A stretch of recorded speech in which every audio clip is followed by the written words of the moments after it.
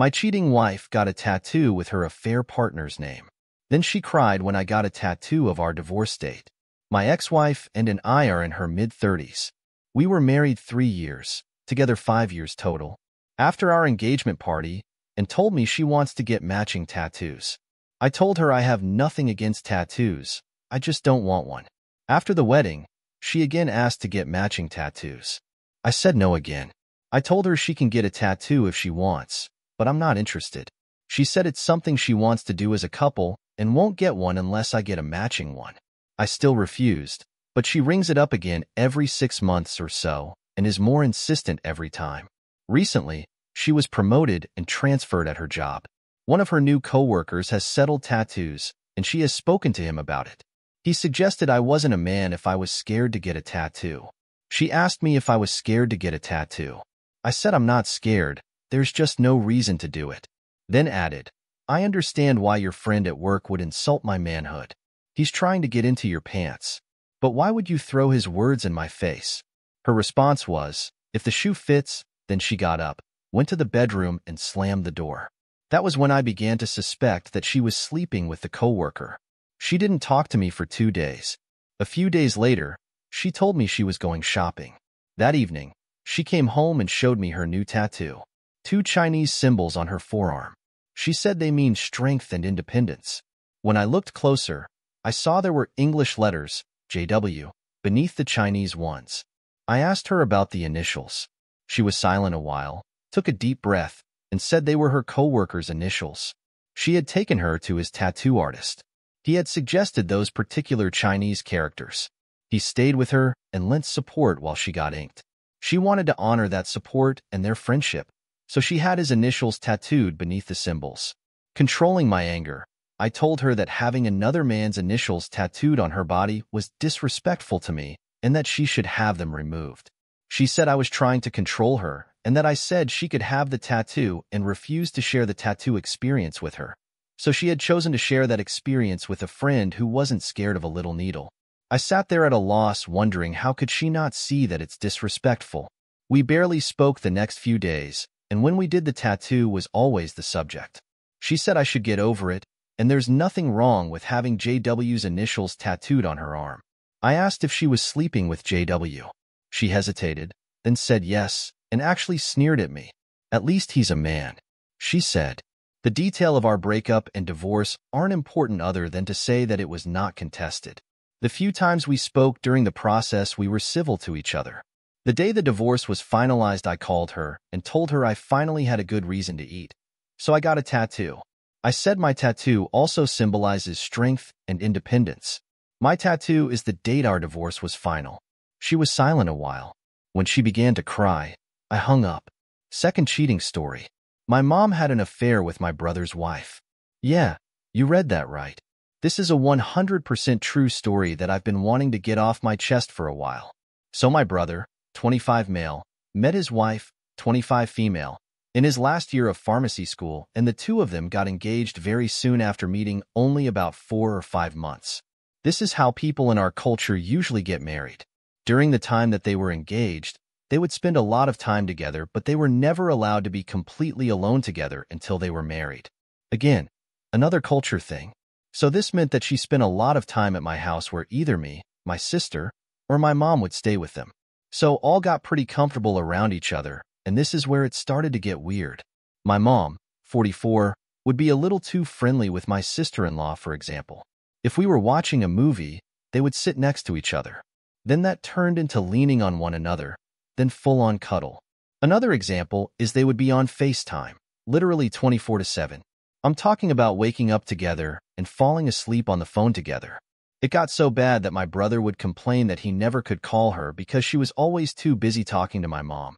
Eventually, me and my sister called my mom out on this, saying it was a little weird that she was always on the phone with her, and of course she's very angry we called her out on this, but she said they are just really close and that she would stop calling her so much, but that never happened. She just started to hide it, and then would spend hours on FaceTime without even saying a word. They would just have their AirPods in and listen to each other's background noises and text each other when they wanted to say something. And this went on for the entire engagement. Me and my sister would joke about the two of them being gay lovers, but we were always joking because we would never have thought it would get that far. So let's fast forward a couple months of their weird behavior. I come home from work and my mom, sister and sister-in-law were home, and my sister also just got home maybe 10 minutes before me, and my mom and sister-in-law have been home alone with each other all day. I take a seat on the couch next to my sister, and she sends me a text. Go look at what's on mom's bed. Don't make it obvious. So I get up and start walking in my room and peeking very quickly when I pass my mom's room at first. I didn't see anything, so took another quick look, and that's when I saw a strap on sitting on the corner of my mom's bed. Me and my sister were in complete shock. We both know that they were the only two home all day, and they were completely alone. Me and my sister go back and forth on what we should do, and probably 2 days later we tell our brother what we found, and he was quick to believe us, so he also saw all the red flags. He called his wife and told him he knew what she did and that he wanted a divorce. She immediately called my mom, screaming and crying. I could hear my mom's phone from my room right before my mom ran out of the house to her car. I don't know what happened after that. I just know my mom came home a couple hours later and was acting like nothing happened and things were normal for me and my sister for a while. After that, eventually my sister told her boss, my brother's friend, that my brother was going to leave his wife. He said something along the lines of, "Really, now I can finally ask you why you have naked videos of her on your laptop." It turns out that my sister asked him for help with one of her college assignments.